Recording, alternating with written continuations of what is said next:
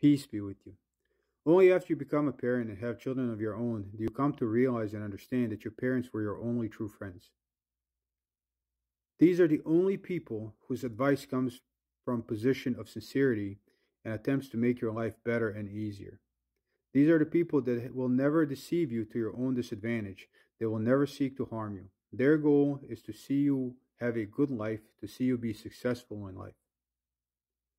And although their advice might not always be right, and they might not always give you what you want, it is always from a position of love and care.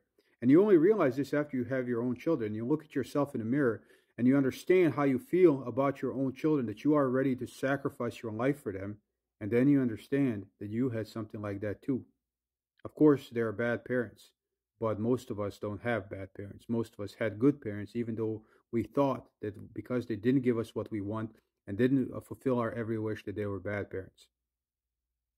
But once you're a parent, you realize it's different.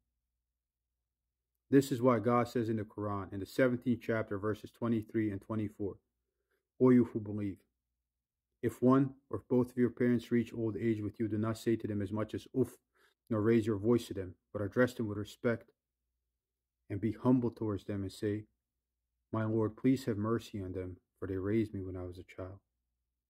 All of us have to strive to be like that if we are Muslim, especially because all of us will want our children to treat us that way.